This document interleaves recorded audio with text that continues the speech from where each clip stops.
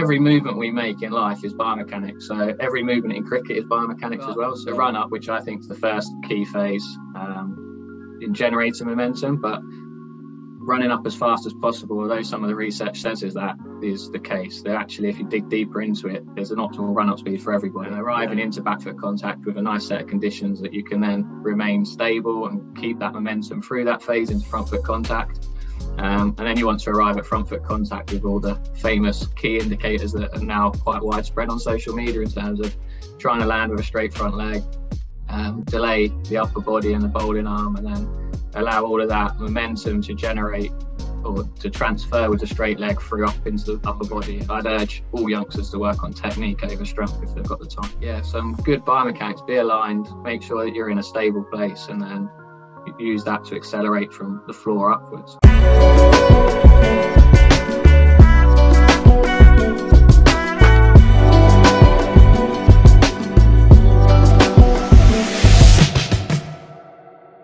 Cricket Life Stories with me, Neel Khagram. Today we're joined by Paul Felton. Paul, how are things going your end? I'm really good, thank you. Just getting back into pre-season here in England, so some coaching stuff going on and other things and bits and pieces research-wise, which is great. So Paul, this is going to be our chat about biomechanics when it comes to fast bowling. Before we get deeper into the chat, do you want us to run through your background in cricket, your academics, etc.? Yeah, so always been interested in cricket from a young age. It was probably the one thing at school I was better than everybody else at, rather than football or something like that, where my mates went off into. So I've always been really keen on playing cricket and bowling. Went to Loughborough, obviously really enticed by that for the sport reasons. Ended up doing a maths degree, which kind of links really well with biomechanics down the line, but never had any plans to go into biomechanics. True story, just sat in my room one afternoon with a load of graduate corporate job interviews lined up and Googled sport and maths and ended up in biomechanics. Did a master's, and at the end of the master's, a PhD opportunity come up with England Cricket. Was fortunate enough to get it, and it's kind of snowballed from there really. 8 years later, I've done a lot of work with England Cricket around fast bowling, and then moved on to now I'm a senior lecturer at NTU, Nottingham Trent University. And now I do teaching, research in different areas, not just cricket, but also I've got some consultancy stuff I do on the side, working with different teams. So some stuff with Western Australia, Cricket Ireland, England Cricket still. And then I'm a coach developer in the England Cricket coach education pathway as well. So lots of different pieces of different areas, but yeah, kind of just snowballed and got lucky in the effect of the way it's gone, but it's really enjoyable now. When one talks about biomechanics, what does it actually mean in the context of cricket? If you take bowling and batting and even fielding as a whole? Yeah, so I think we get really wrapped up in really complicated definitions of biomechanics and what it is. And so try and go real back to basics when we do it, and coach education and talk about it in terms of biomechanics is just the study of movement and the physical movement and the body. So every movement we make in life is biomechanics. So every movement in cricket is biomechanics as well. So if we're batting, we have to move, or bowling, we have to move, and fielding, we have to move. So everything's biomechanics. And then within that, you have to understand what's the best ways to do things, what the individual can do, and what's the best way they can do it, not necessarily what you think is just the best way to do it in general. And then we can look at strength, range of motion, other bits and pieces, the time available you've got to complete the task, how somebody's learnt the task before. There's lots of different areas within biomechanics that we think about as coaches all the time, but we don't go around saying we're biomechanists because we're coaches or technical coaches. So yeah, we're all biomechanists, but nobody likes the word because they just think physics, maths and horribleness straight away. When it comes to bowling, is momentum and the order in which the key body parts move, is that the underlying basis to it all when it comes to fast bowling specifically?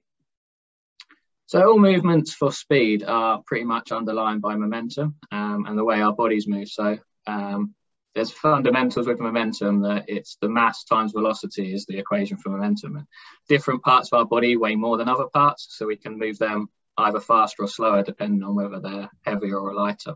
So you see in lots of different sporting movements, we tend to balance and develop speed with our big leg muscles and trunk muscles, and then impart that onto our lighter parts of our body and let it transfer through to hands, bats, balls, etc., whatever we're hitting or throwing. So yeah, there's some underlying principles around momentum which govern ball sporting movements and the way we do them, and the timing of when we pass this momentum on within the movement kind of governs what they end up looking like.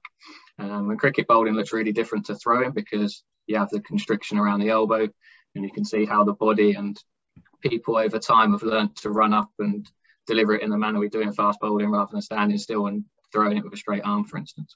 We actually break down the bowling action, the different phases: back foot contact, front foot contact, ball release. How does each part contribute to one being able to bowl fast?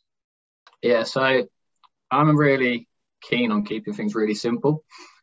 So I think you can break down the fast bowling movement into a series of different movements, and the key thing at the end is obviously ball speed, skill, direction. But within their movements, there's different things that are key at the end of that. So with a run up, how much momentum have you got at the end of the run up? Which direction's it going in? And that can be sideways as well as up and down. So if you run up and jump really high, it's not very effective because you lose all your speed upwards. So you've got the run up, which I think is the first key phase in generating momentum, but running up as fast as possible, although some of the research says that is the case, that actually if you dig deeper into it, there's an optimal run up speed for everybody. We don't all run up like Olympic sprinters. So understanding what that is for each individual, making sure that you run up nicely aligned, you don't have a big change of direction, you don't jump too high, and arriving into back foot contact with a nice set of conditions that you can then remain stable and keep that momentum through that phase into front foot contact.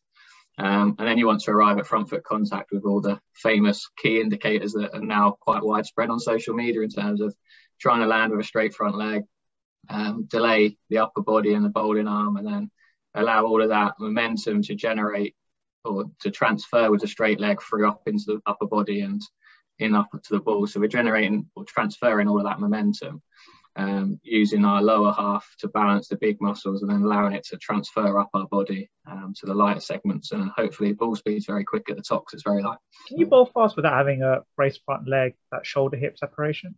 Good question. So the best way to bowl, I think, is with all of them attributes, but that doesn't mean that you can't bowl quick without all of them, if that makes sense. So the pace ceiling, if we were to take the optimal person to bowl really quickly, and there's been a few around the 100-mile-an-hour mark, a lot of them have had most of them attributes or had some sort of attribute that helps them. So a lot of time people talk about Brett Lee versus Sean Tate and their similar speeds on the speed gun.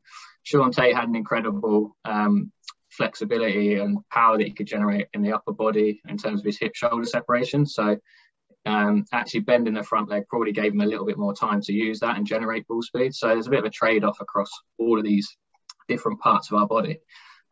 I would say the best way to bowl is with all of them, but it doesn't mean that you can't overcome them if you've got certain strengths in other areas that might overcome some of the weaknesses. And I don't think we know enough yet to understand some of the inter-technique relationships in terms of, are you better off slightly bending your front knee so that you can use more hip shoulder separation or arm delay, and where them relationships lie. We just know within a group of bowlers which ones should be the quickest based on these attributes. So in terms of the individualness, we're not quite nailed all of it down yet. Having said that, is there anyone out there, past or present, that you believe has as close to the perfect action to bowl fast? I think I always revert back to the Brett Lee technique, but you talk to batters and they said he wasn't the hardest to pick up because it was so clean. You could follow the ball all the way through the action. And again, it comes back to some of the quirkinesses you see in actions actually make it harder for a batsman to interpret what's going to happen and where the ball's going to be. There's big conversations around taller bowlers at the moment and how the bounce makes it feel in terms of quickness, that they come up on the speed gun at mid-80s, but they feel really quick and hit the bat hard.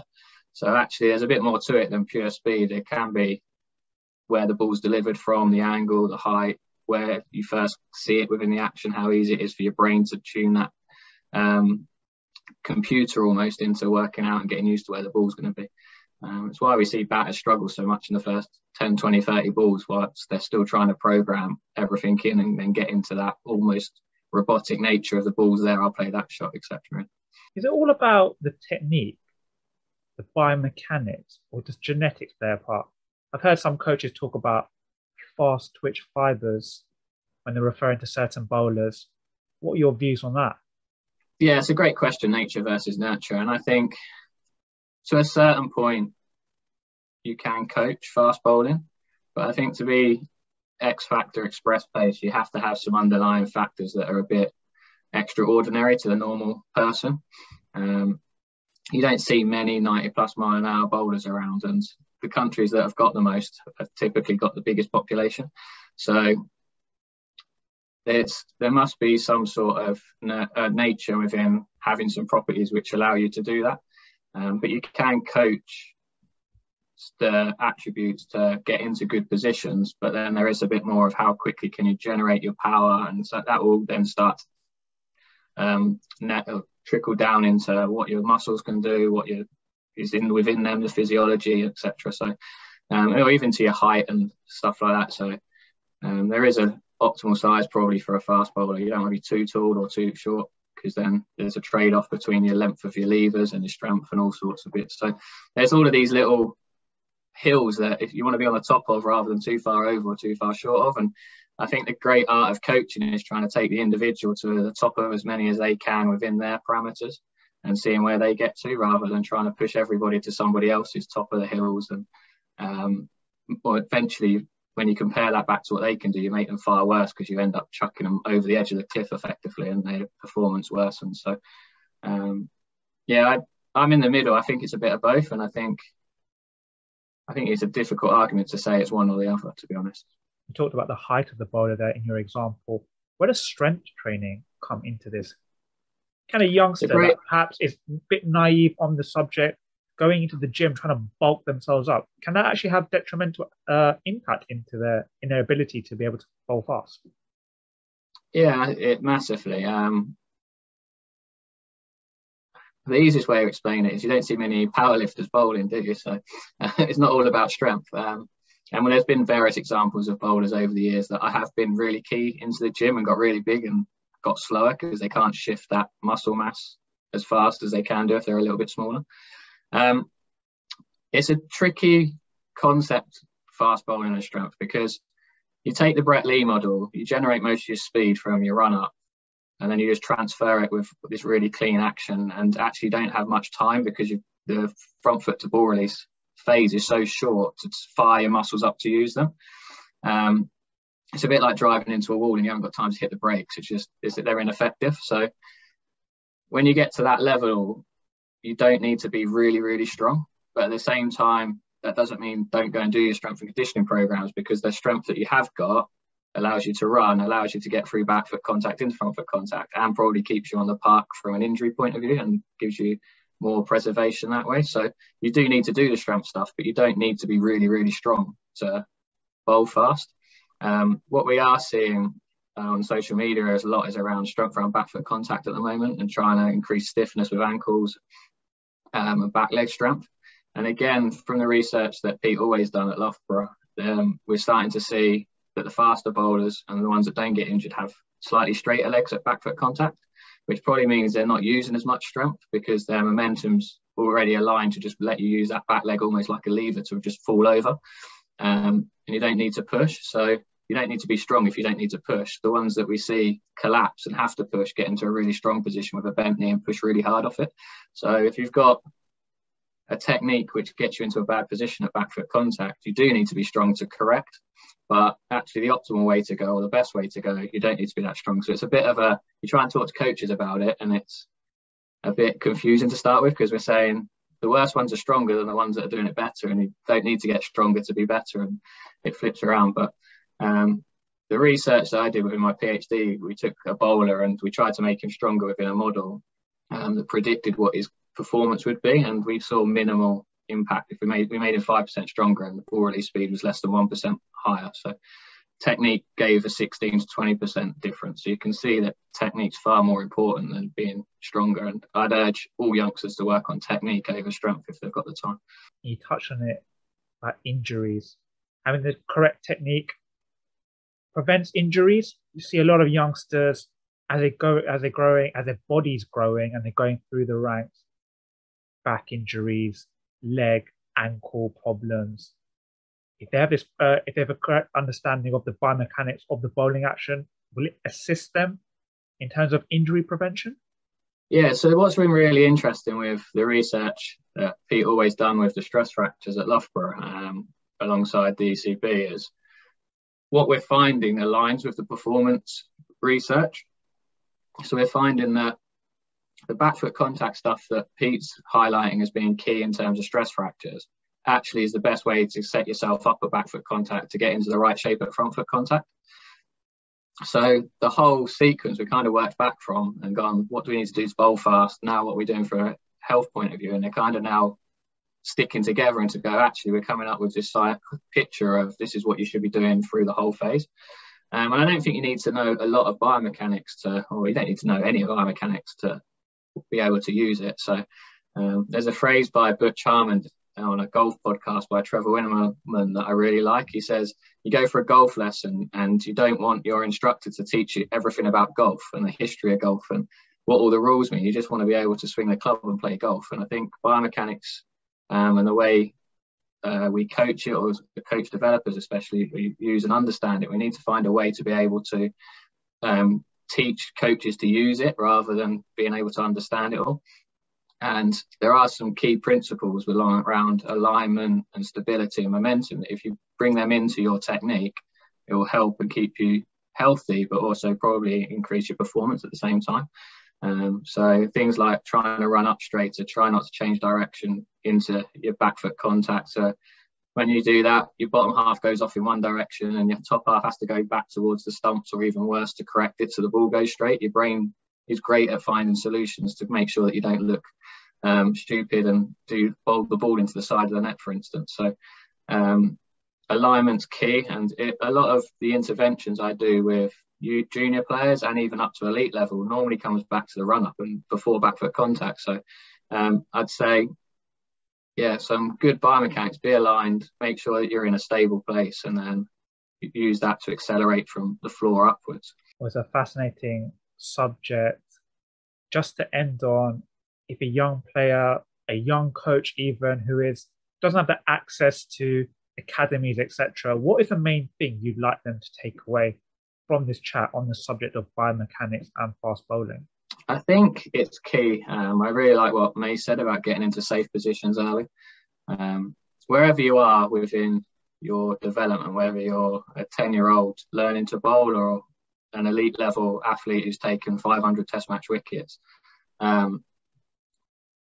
getting into good positions allows you to develop skills, crafts, etc. on top. So from a biomechanical point of view, there are them 3 fundamentals that I talked about. And if you start to work towards them, then you'll be in a much healthier position for when you start to grow, change shape, and go through that period that happens to all of us at some point, where we have a rapid growth spurt and everything feels a bit alien to us.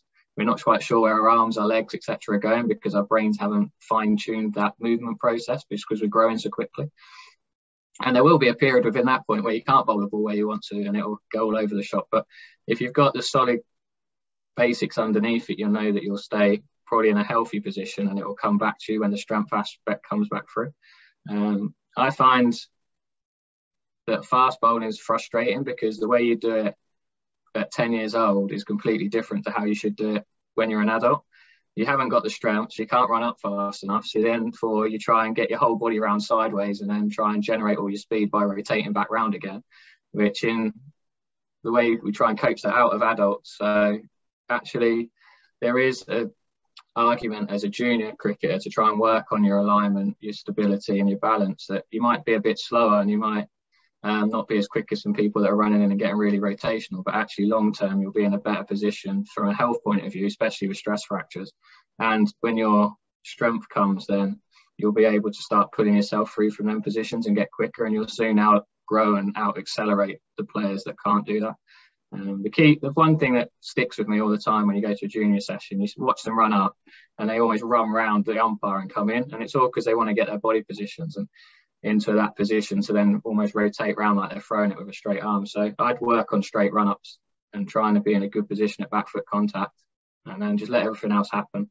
And as you get bigger and stronger, you'll soon realise that actually you can bowl it much faster than running up and trying to throw with a straight arm. Paul, perfect. Thank you for giving me your time today on this fascinating subject. Really do appreciate it, and all the best for the weeks and months ahead. So thank you. Thank you. So Neel Khagram, Cricket Life Stories, Paul Felton. Thank you.